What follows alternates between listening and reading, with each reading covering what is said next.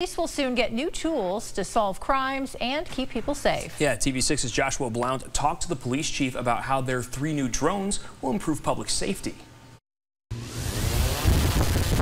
Rock Island police are taking their department operations to new heights, adding 2 drones for outdoor use. The whole purpose for those is just to really just be proactive and keep an eye on things. Now, we also could use it for emergency situations such as search and rescue. What has been often used is for maybe a missing child who just happens to sneak out of the house and we need to cover a large area quickly, or dementia patients. The third will be an indoor drone, which can make all the difference in hostage situations or when suspects barricade themselves in a home. It can break glass to enter in through a second-floor window. It has the ability to do two-way communication back and forth with a suspect if we need to.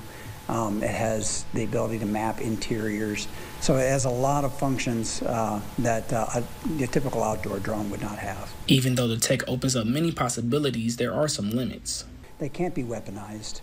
They can't be used as listening devices in any way like that. And we can't just have them out there patrolling and utilizing them as like a patrol officer in the sky. We can't utilize them in situations where they would be in private areas. I want to say where you have to be mindful of privacy concerns. Other departments say drones have already made a big difference tracking suspects on the run.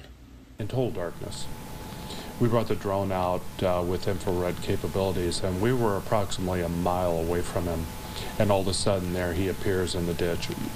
He showed up in total darkness. He showed up on this device, showing that he had long hair, showing exactly the outline of his person.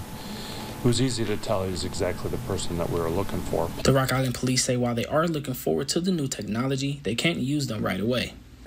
As soon as we get those in, we have to do some training. We have some officers and staff that are going to be trained on how to fly them, but I also have to get licensed through the FAA. And we'll be hopefully up and running here probably within the next few months. In Rock Island, Joshua Blount, TV6 News. The department says the drones will cost about $53,000 and they'll be paid for with federal money.